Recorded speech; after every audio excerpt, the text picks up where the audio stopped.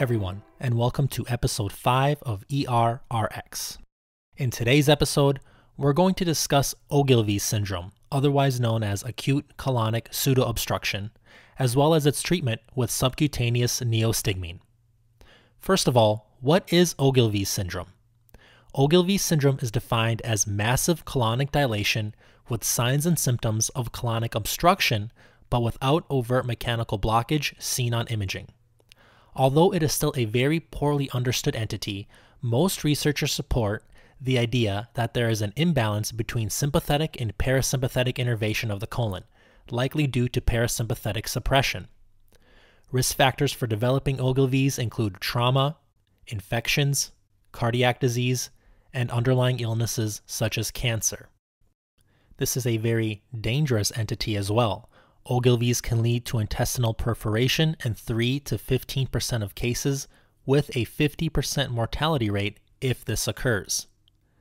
For treatment, the goal is to decompress the colon to minimize the risk of perforation and ischemia. The first option we have for treatment is conservative management, which we will do usually for about 2 to 3 days.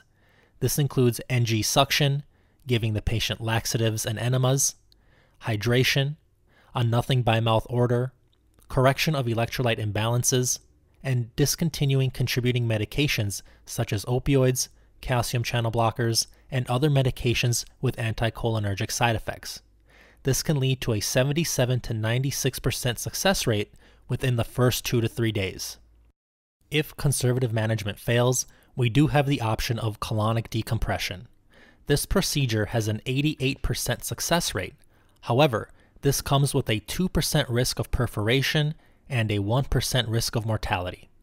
Therefore, at the moment, this procedure is used for patients who fail or who have contraindications to neostigmine, which brings us to my third treatment option, which is neostigmine. The question obviously leads to, what is neostigmine? Well, neostigmine is an agent that inhibits the destruction of acetylcholine by acetylcholinesterases in the synapse. This leads to a direct cholinergic effect in the colon, where it promotes contractility and accelerates colon transit. Basically, neostigmine reverses the parasympathetic suppression that is thought to cause Ogilvies. Per the package insert, neostigmine can be given as a 2 mg IV push over 3 to 5 minutes. Neostigmine is contraindicated in patients that have peritonitis or mechanical obstruction, as well as those patients who have colon ischemia or perforation of the intestinal or urinary tract. There are also a number of relative contraindications including asthma, bradycardia, and beta blocker therapy, and we'll talk about why those are relative contraindications shortly here. We know that IV neostigmine works in about 20 to 30 minutes and has up to a 94% success rate. However, giving neostigmine IV requires at least 30 minutes of cardiac monitoring in an ICU level of care, and this is due to the patient being at risk for developing bradycardia, AV block, hypotension, or even cardiac arrest. This need for heavy monitoring for IV neostigmine is a very important thing to remember, as it is the reason why there was interest in using alternative routes, namely the subcutaneous route, to administer neostigmine. It is very well established that IV neostigmine is effective for treating Ogilvies, based on randomized controlled trials, numerous meta-analyses, and both national and international guidelines. For example, the 2016 guidelines from the American Society of Colon and Rectal Surgeons list a strong recommendation that neostigmine is an appropriate next step for Ogilvies not responsive to conservative management. However, the authors of this guideline do not mention subcutaneous administration of neostigmine. Nevertheless, we do have data from a number of studies that neostigmine given subcutaneously is both safe and effective.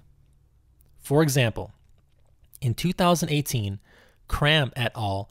Published a multi-center, retrospective, observational trial in 189 adult patients in 3 centers. The patients all had ileus, refractory constipation, or Ogilvie syndrome. The authors found that the most commonly used regimen of subcutaneous neostigmine was 0.25 milligrams 4 times a day, with a wide range of both dosing and frequency. Their primary outcome, which was time to first bowel movement, was on average 29 hours, and about 1/2 of their patients needed 5 or more doses to reach this outcome. Interestingly, the authors found a dose-response relationship where the 0.5 mg dose seemed to be the most effective. This dose led to an average time to bowel movement of 12.5 hours, with 80% of their population having a bowel movement with the first dose. On the other hand, the 0.25 mg and the 1 mg dose both required more doses and had a longer time to first bowel movement. In terms of safety, none of the patients developed bronchospasm or cardiac arrest, although there was a 1% rate of bradycardia. In the 2 patients who developed bradycardia, one patient had a previous history of first-degree AV block already, and the second patient developed a first-degree AV block after the 14th dose of neostigmine. Even worse, that patient was on a beta blocker, which, as I mentioned previously, is a relative contraindication. To note, neither patient required any intervention. The authors concluded that subcutaneous neostigmine is a reasonable alternative to the IV route. Although the time to first bowel movement was on average 29 hours versus the 20 to 30 minutes for the IV route reported in the literature, this is outweighed by the very low rates of cardiac side effects, namely bradycardia.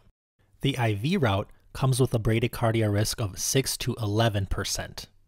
My personal take on this study was that although only 10% of the cohort had a diagnosis of Ogilvie syndrome, the other 90% had either ileus or refractory constipation, 80% of the total population was not in an ICU and were monitored by standard nursing interventions only. The 2 patients who developed bradycardia were at high risk of developing adverse drug effects anyway, and the second patient was given a lot of neostigmine at 14 doses. In conclusion, I would call for a 0.5 mg dose times 1, then, if that doesn't work, wait 12 hours and start 0.25 mg 4 times daily for 2 to 5 doses before moving on to the next treatment option.